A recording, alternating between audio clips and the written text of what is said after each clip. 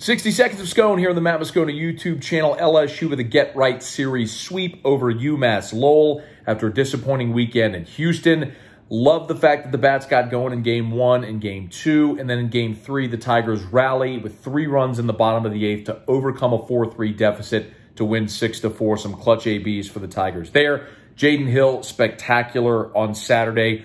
4 innings of perfect shutout baseball from Jaden Hill. He continues to be a weapon, be it in the starting role or if he remains in this role out of the bullpen. He is unhittable at this point. Offensively, loved seeing Gio DiGiacomo get going in the bottom of the lineup. He was 7 of 11 on the weekend, hit .636 with 6 runs and 3 RBI.